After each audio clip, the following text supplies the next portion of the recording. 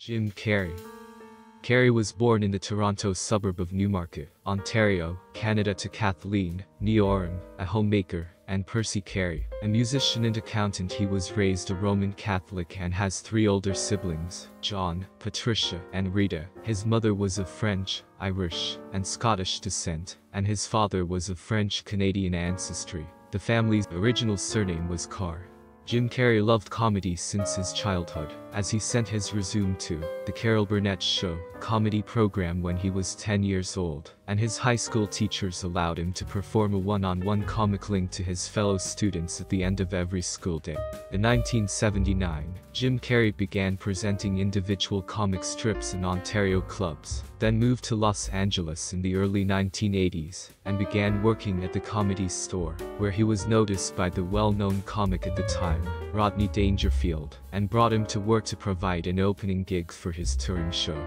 Carrey then turned his attention to television, where he auditioned for the famous comedy show, Saturday Night Live, but he did not get the role, but he got his first major role in the series, The Duck Factory, which did not last long.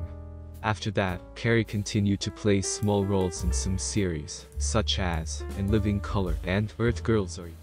Jim Carrey's first role in a movie was in the 1981 movie, Rubber Face, after which he played many small roles in films such as Once Bitten and Peggy Sue Got Married, until he scored his first major role in the movie, Ace Ventura: Pet Detective.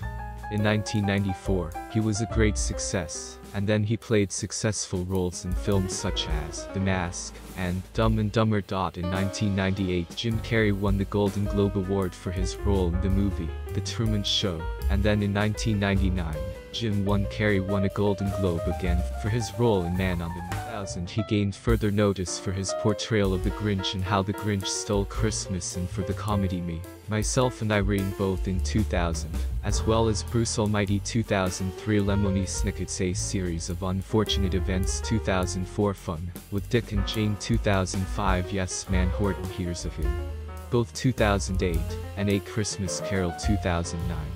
In the 2010s, Carrey appeared in the films Mr. Popper's Penguins 2011, The Incredible Burt Wonderstone Kick-Ass 2 both 2013, Dumb and Dumber 2 2014, and portrayed Leap Day William in the sitcom 30 Rock 2012. In 2020, he portrayed Dr. Robotnik in Sonic the Hedgehog and its 2022 sequel, and Joe Biden in 6 episodes of Saturday Night Live in the lead-up to the 2020 United States presidential election. Although largely typecast as a comedic actor, Carrey has had success in dramatic roles. His first dramatic success was for starring in the Emmy-nominated made-for-television film Doing Time on Maple Drive 1992. Carrey gained attention for his leading roles in The Truman Show 1998 and Man on the Moon 1999, earning Golden Globe Awards for each film. He later starred in the psychological science fiction romantic drama film Eternal Sunshine of the Spotless Mind 2004. This performance is repeatedly lauded as the seminal in Carrey's career, and for which he was nominated for both the BAFTA Award for Best Actor in a Leading Role and another Golden Globe Award. He was also praised for his dramatic role of Jeff Piccirillo in the Showtime tragicomedy series Kidding 2018-2020, for which he was nominated for another Golden Globe. 2006, Carrey received a Grammy Award nomination for Best Spoken Word Album for Children.